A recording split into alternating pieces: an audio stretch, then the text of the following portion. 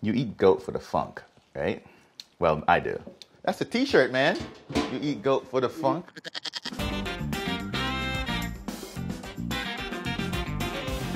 Hey guys, this is Rawlston.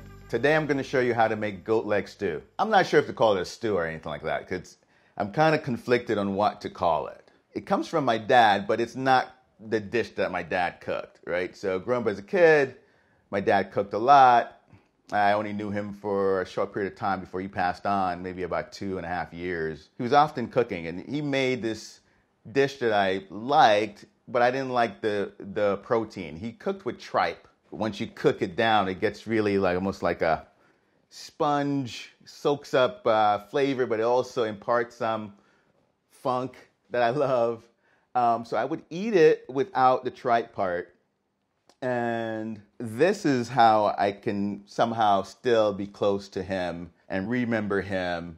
This dish is perfect for the mood I'm in today. Yesterday was a busy day. I have a restaurant called the Food Sermon in the Brooklyn Navy Yard. Because of COVID, things have kind of died down a little bit, maybe by half.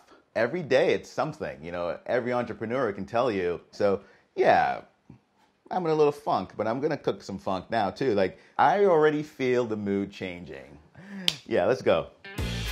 So what I want is to take off a little bit of the fat. This one is really my chef's knife, but I'm gonna do some long strokes. If you're not familiar with goat, let me see. Yeah, that's goat. If you're not familiar with goat, especially the smell of it, you can get tricked at the butcher shop. They can sell you lamb as goat because they're so similar. So like, yeah, this is what I need for my goat stew. This right here. All right, so there's layers in here. Let's see if it can come apart that way. So the long strokes, right? But I'm gonna do, oh, the smell. It's funky, man. It's like a George Clinton song. So like I'm gonna cut these in these kind of amounts here. Maybe that's what, 1.5 inches maybe. And the reason why is that once we cook it, it's going to lose some of the loss. The yield will be just exactly what we need. There's this fat here. I'm tempted to leave it, but I won't. I'll take half off. Fat, it's easier to impart flavor for me when there's like a fatty liquid versus water. So this is gonna be cool for us. I think this is plenty. We'll put it in our solution, which is baking soda solution. And that is going to tenderize the meat. Marinade. It's kind of like the foundation for what we do, almost the equivalent to sofrito. I'm not gonna do the full green seasoning vibe here. I'm just gonna do broadleaf thyme, some Chatham Benny, culantro. It's not cilantro, it's culantro, some garlic. Also, we have what we call a sour orange. It can be used to dress meats. So you need basically the juice of about 2 of these. I'm gonna do that now. Cut this one. I've always used this first step because I love the fragrance of it. All right, let's pulse this a little bit.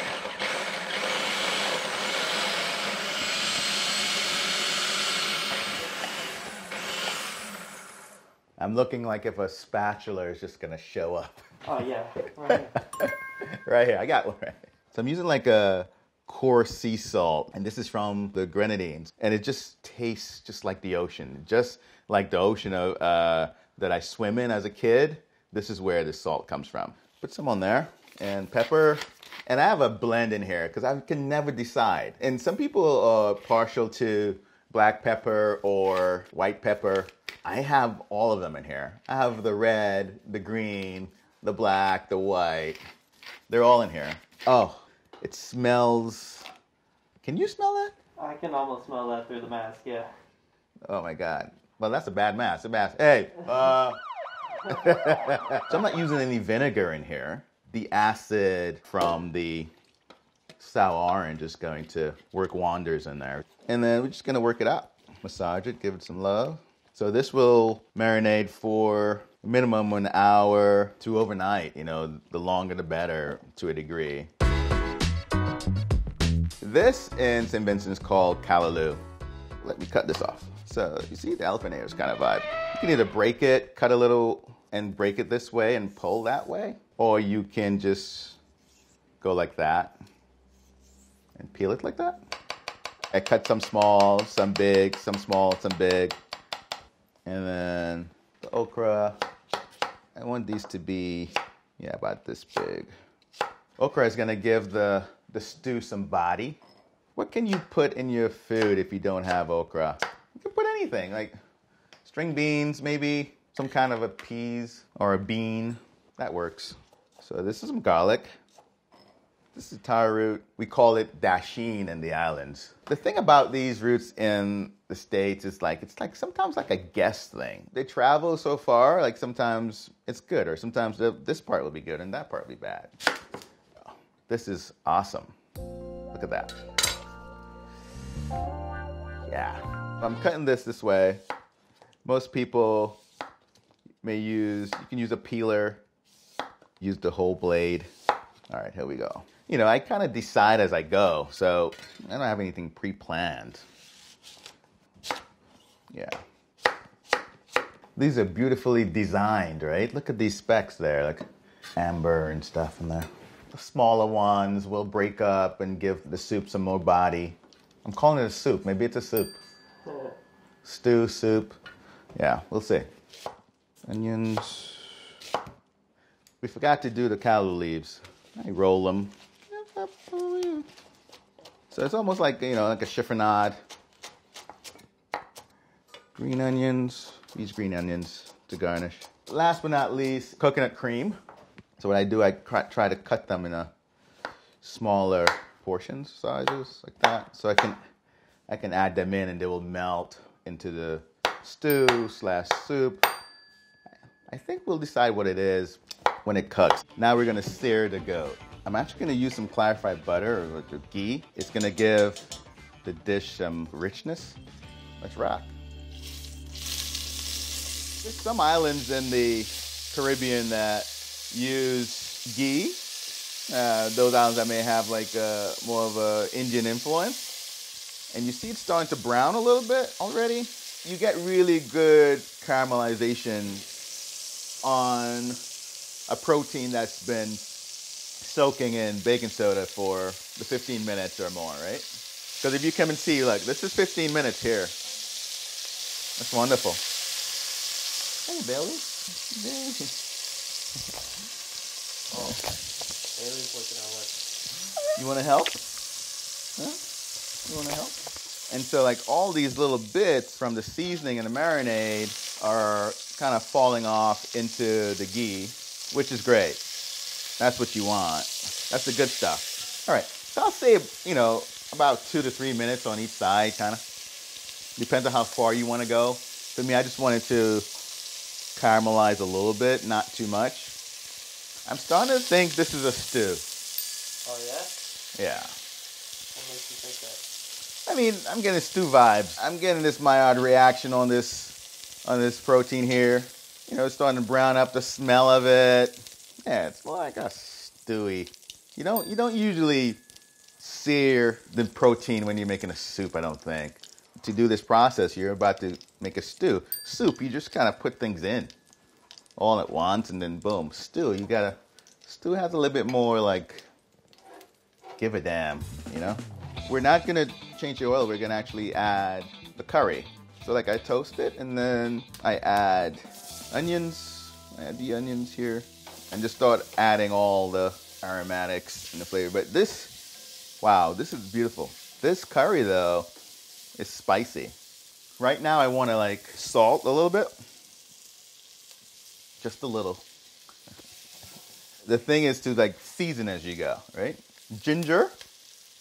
You have star anise, some clove and cinnamon. That smell. It's nothing like that combination of, it's unreal, the smell. Definitely a stew. It's official, it's a stew. 2 tablespoons of brown sugar, 2 bay leaves, a little more ghee. By the time I'm done with, you know, adding ghee, I probably end up adding about, it pains me to say it, half a cup. That's not that bad. Half a cup's not that bad. Now I'm adding the garlic, pepper. Last but not least, some more cilantro or charanbene. I mean, we use it a lot. It's like a foundational flavor for everything we do. Just added the rind of a sour orange, and that's to give it some freshness again, depth of flavor. And now we can re-add our goat. Yeah, that's a stew. This is a stew. We have dried chickpeas. It has like a nutty flavor. The ones in the can, if you don't get the dried ones, it works just the same. Man, I mean, it's ready. It's ready to eat. When I started, I was like in a really like not so great of a mood. I'm low energy. Yeah, I'm in a little funk. But it's just like exercising or cooking or doing what you love. Like you forget all about that once you get into that exercise, right? Like I'm playing right now. This is great. The smells, the scents. It's like therapy for me. All right, so we're gonna add bone broth. And then you'll have like the residual marinade. And this will also give the stew some balance, right? Let this rock for about a good hour and a half. All right, so our goat has been simmering or stewing. Press it against the side here. Yeah, starting to have a little give. Chickpeas are perfect, but in the next 30 minutes, they'll be even better. By now, if you did canned, it would have been almost mush.